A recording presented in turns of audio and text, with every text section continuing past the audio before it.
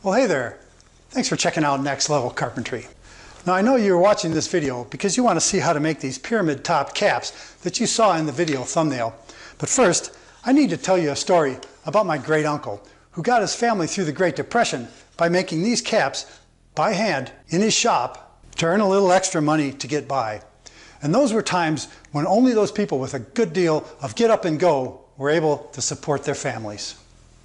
I can just imagine seeing my great uncle Fred. It's the depth of the Depression. It's the winter of 1933. It's bitter cold in central Michigan. And he's hard at work making plugs just like this to support his family. His hands are freezing. He's out in the shed working with classic hand tools to make these caps to put some food on the table and support his family. Well, actually, I can't imagine any of that because I just made it up. Even though there's a good deal of woodworkers and woodworking history in my family heritage, and this magnificent plow plane is part of that heritage preserved by my cousin Steve and gifted to me.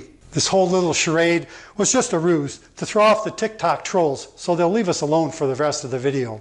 And as for me, I'm just going to get into it and show you how to make these pyramid cap plugs.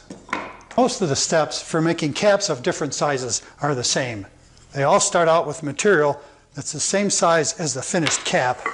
And you can see I've got square stock here, and this rectangular stock is 6.5 by 1 3/4 inches. The first machining step involves setting up a dado blade, where the width of the dado blade is equal to the length of the stub tenon on the back of the cap, which in this case is 7/16 of an inch. I use a Forest Dado King dado set, but any decent dado blade will do the job just fine. For a 7/16 of an inch dado, I use the two outside blades along with an 1/8 inch chipper, a 1/16 inch chipper, and a 20,000th shim to make up the 7/16 of an inch thick dado stack. Notice I'm careful to set the second blade on a thin rubber disc to protect it while I'm shuffling around parts to this dado set. And there's our YouTube moment, putting the wrong blade on first. Oh boy, I probably should edit that out. And I finished the setup with a 1/2 inch zero clearance insert that's pretty close to the stack width of the dado and plenty close enough for this operation. To set the height of the dado blade, I measure the width of the mortise where the cap is going to go, which in this case is 1 5/16 of an inch, and then carefully lay that out in the thickness of the piece I'll be making the caps from, which in this case is 1 3/4 inches. Then, with 1 5/16 inches centered up on the thickness of the piece, I can set the dado blade to the height of either of these two side marks. And it's the dado blade height setting that determines how loose or how tight these caps will fit in their mortises. And I'll point out here that this dado blade setup is about half the magic to getting good, consistent, accurate results on these pyramid caps. So take your time and dial that in and get it right. Once I'm happy with the setup of the dado blade, I'll start out by setting the rib fence to 1/4 inch, and that'll make sense here shortly. Now that the blade and the fence are set up, I'll cut a dado ring around the end of this piece.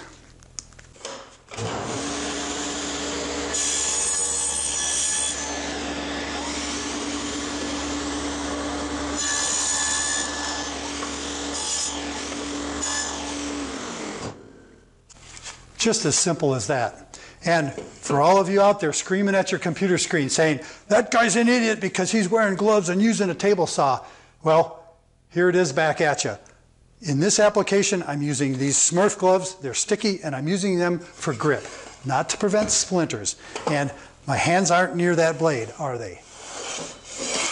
If I don't use gloves and the piece slips, I can spoil the piece and have a fracas. If I use gloves, I'm able to hold this piece firmly and securely for the many dozens of dados that I need to make in this operation. So don't get your undies in a bunch. And if you're not comfortable wearing gloves in an application like this, then by all means don't do it. But don't go posting lame comments because somebody violated a rule and wears gloves while using a table saw. So now, with that rant out of the way, I'll move the fence over 1 1/4 inches and repeat this dado process with a fence setting of 1 1/2 inches.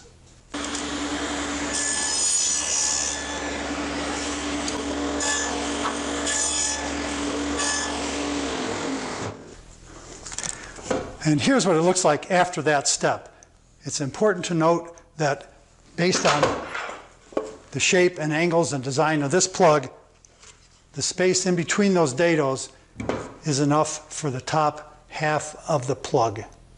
If I used a steeper angle on the top of the cap or used a wider shoulder on the sides, I'd need more space in between the dados because this lug right here is where the top part of the pyramid cap gets cut out of. But as it is, moving the fence 1.25 inches at a time leaves enough space in between the dados that I can cut a complete plug in between. Which you'll see in a minute is the second half of the magic for making these pyramid caps.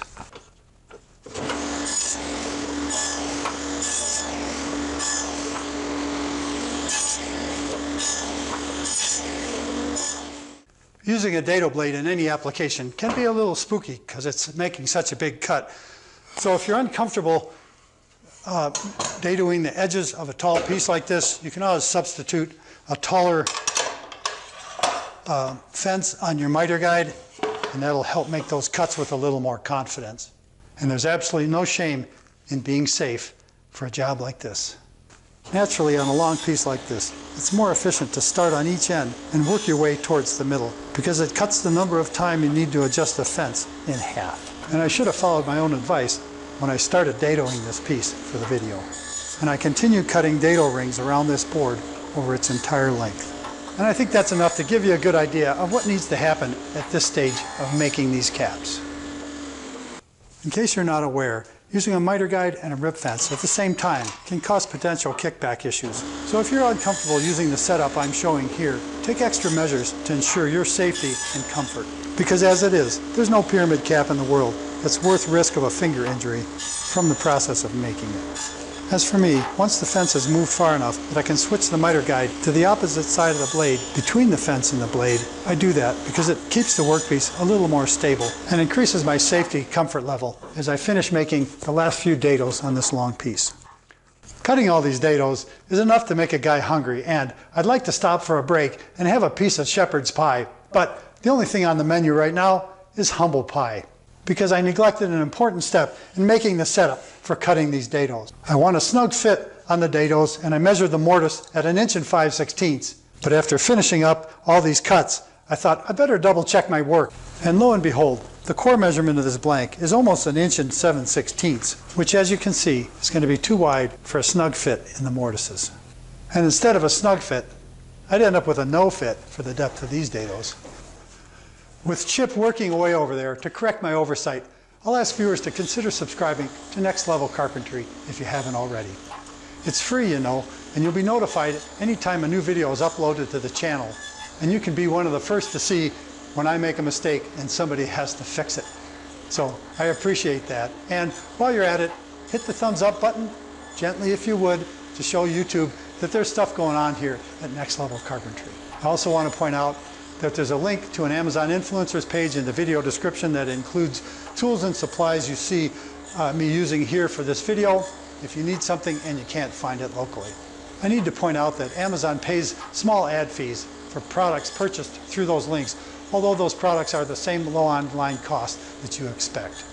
There's also a link in the video description to Teespring for t-shirts and swag from the shop, a discount for Next Level Carpentry viewers for Starbond glue products that I use almost every day when I'm out in the shop for one thing or another. And there's also a link to Patreon for anybody that's interested in going above and beyond to support video production here on the channel.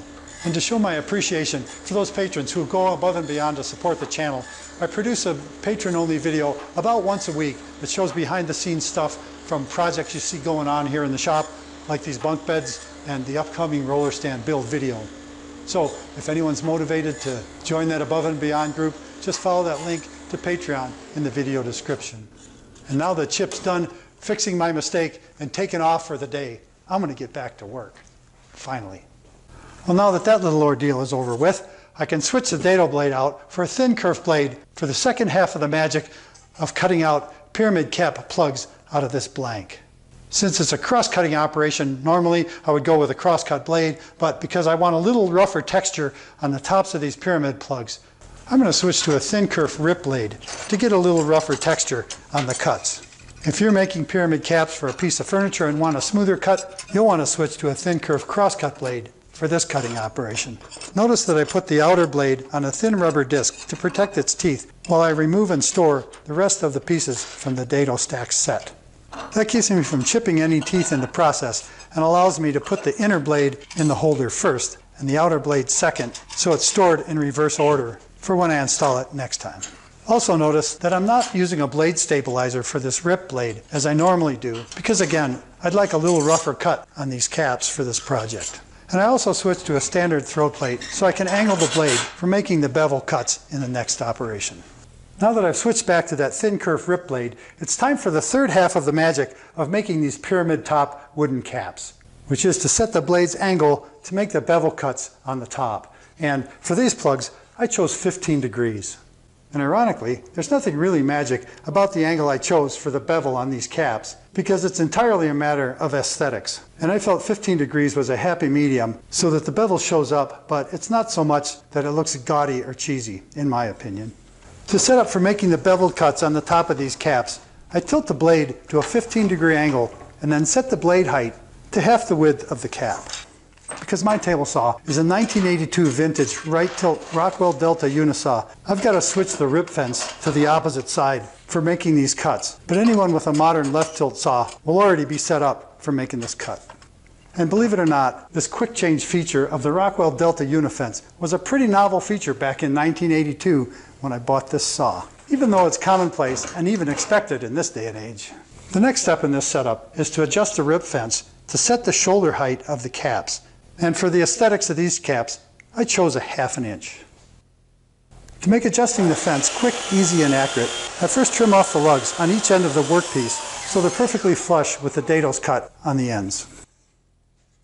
Then I use a Papermate SharpWriter pencil and a rule to put a fine mark at exactly ½ inch over from the remaining side of the dado. Then I line up a sawtooth precisely at that mark right at the table saw surface. And this kind of move creates a lot less anxiety for those who have saw stop technology in their table saws. And now for the last step of this setup, I slide a miter guide into the miter guide slot and attach a sacrificial auxiliary fence for making these bevel cuts. This auxiliary fence is set close to the rip fence for pushing the workpiece, and it's just tall enough to support the workpiece while making the cuts with the workpiece standing on edge. And now, boys and girls, it's showtime. With everything set up, it's quick, easy, accurate, and safe to make the bevel cuts on each of these caps. It's important to note that I make the beveled cuts on the edges first, before laying the workpiece down and making beveled cuts on each of the faces. Also note that I'm using a coarse rubber push block while making the final cut to carry the cap beyond the blade as the cut is complete and it's released from the workpiece. And there it is then, the first 2 of about 20 of these bevel top wooden caps for plugging mortises on those posts. Yep, the magic trick is out of the bag, but there's a couple more things that you'd probably find helpful if you get into making a batch of these plugs. The first thing for making a batch of these plugs is no surprise really, but I take the workpiece back to the miter saw and trim off the sprue on each end of the piece to clean up the lug on the underside of the cap. And with this trimming step, you can see why it was important to set the width of the dado blade to the exact length of the lug on the underside of the caps. Because as long as I'm careful trimming the sprue off the ends of the workpiece, flush with the edge of the dado, the length of the lug will be equal on every cap. You can also see by the way the sprue disintegrates as I cut it off the end of the workpiece, and by marks from the bevel cuts on the end of the piece, that the lugs between the dados were barely wide enough for making these caps with a ½ inch shoulder and a 15-degree bevel cut on the top. But as they say, it's better to be lucky than good, so I go back to the table saw and cut another cap off each end of this workpiece. The nature of this rough sawn cedar means that each mortise varies just slightly in width, and I want a snug fit on these caps, so I gauge the fit and then use a best block for demanding sanding to bevel and trim the lug on the underside of the cap so that I get a nice, clean, snug fit. And it takes just a few licks with a 60-degree belt on one of those blocks to adjust the lug for a nice, snug fit of the cap and the mortise. In this close-up shot, you can see the difference in texture of the bevel cuts, where I used the rip blade with no stabilizer for the cuts on the block on the right, or I made the block on the left earlier with a cross-cut blade using a stabilizer, which made the cut noticeably smoother, which would be nice for furniture projects, but not so much on this rough-sawn timber bunk bed build. As I mentioned in the beginning of the video, cutting plugs of different sizes and shapes is pretty much the same, with one exception being plugs that are perfectly square or very close to it. And the main difference is the blade height setting. If you recall from earlier, I stressed that it's important to cut the edges of rectangular pieces first and then cut the faces afterwards.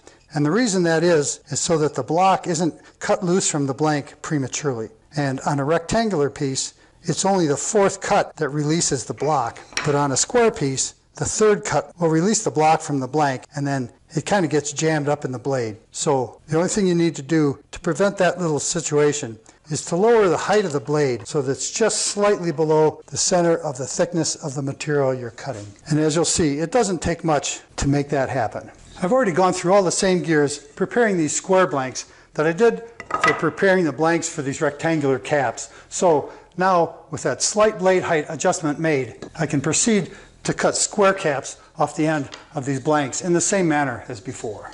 And the only real difference in the cutting sequence for square plugs versus rectangular ones is that after I've made the fourth cut, I simply tap the cap to snap the little piece of sprue left at the very apex of the pyramid to free up the cap from the workpiece. And if a cut-off cap releases prematurely and causes problems, because the wood is fragile, I can always lower the blade just a skosh to make sure the sprue holds it in place as it comes past the blade on the fourth cut. I made all the caps for this bunk bed project out of end grain because they're made to mimic the ends of through tenons and the ends of pegs driven to hold mortise and tenon joinery together. But they can be made just as easily out of face grain if you're using them for a decorative element on some other type of project. The only real difference between the two is orientation of the grain in the blank so that the caps are cut off the face grain instead of the end grain in one style compared to the other. Here I'm cutting one face grain cap off of this chunk of carry wood that I had laying around the shop. Naturally, if I were making a batch of these plugs, I'd glue up a number of blocks like this to make a wider workpiece and successively cut caps off the ends like I did while making all the other caps in this video. Unfortunately, this block of scrap is a bit too small for me to cut off a second block safely and within my comfort zone. But at least you've seen how this process can be adapted for cutting plugs with face grain rather than end grain. Even though I see a good deal of pyramid cap cutting in the crystal ball of my future, I've pretty much reached the bottom of my bag of tricks showing you how to make these. And I hope you find those tips useful for making plugs like this in similar projects or unique ones. I do want to point out though that there's a distinction between this type of plug with a stub tenon on the back of it and a typical pyramid cap plug that doesn't have that tenon, and those plugs are designed to just drive into a square hole. If that's something you're interested in, there's a link here to a video that I did some time back for making regular pyramid cap plugs, the type without that tenon on them. So the process is a little bit different, but I think you'll see if you check out that video that it's easy to make them by the dozen or by the 100 using that process, sequence, and a few pro tips included in the video. As it is, I'm going to get back to making sawdust, cutting pyramid caps off of these blanks, and tell you, as always, and until next time, thanks for watching.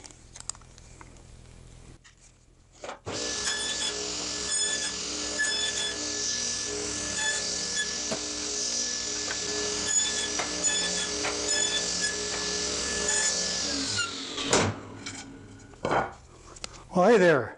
I'm glad to see that you decided to stick around because I wanted to give a special shout out to 11 people that are pretty much responsible for me doing this pyramid cap video in the first place. And the list of 11 starts with Henry Cortez, who posted a comment in the recent video here where I showed Mission Impossible or Mission Possible for drilling round holes through long boards. And Henry Cortez commented on that video, "Hey, I love it. I'd sure like to see how you made the pyramid caps that got a little bit of a cameo in the end of that video." So I posted a response that said, if 10 viewers agree with Henry and want to see how to make these caps, I'll do a video for it. Well, as it turns out, over, 5 days, maybe a short week, 10 people did, expressed interest in in seeing how these caps were made. And I want to give a shout out to them. The first one to jump on that little bandwagon was Ross Curtis. Thank you, Ross. Michael Torres was next. Megatro Cool from Belgium got on the list, and I thank you guys. Patrick Bach, the biker surgeon, whoever you are. Charles Walls, Bear Lemke, E. Negron, somebody with a channel titled Uh-Oh, was number 9. And the 10th one in that sequence was Oz Tracker. So all the other viewers can thank those 11 folks for kind of making this happen and being the inspiration for it. I'm deep into that bunk bed build and didn't really plan on doing this video, but I appreciate audience participation. Obviously, I can't always grant video requests like this, but in this case, it just worked out, stars aligned, and that is the genesis of this video. So thank you guys. Everybody else want to thank them, go right ahead. And here's another little tidbit for dedicated end-of-the-end video viewers. To replicate the rough sawn texture on some of the square pyramid caps, I decided to pre-texture them in the vise using the sharp big box handsaw technique I featured at the end of the Mission Impossible Long Holes video. A few quick licks with that handsaw removes the smooth plain surface on the side of the blanks and gives some interest with aged weathered abuse to the sharp corners of the blank, so that these pyramid caps come out with a unique texture all their own. And I'll sign out for good this time so I can finish up making the caps for that bunk bed project. Thanks for sticking around to the end of the end. Next Level Carpentry, out.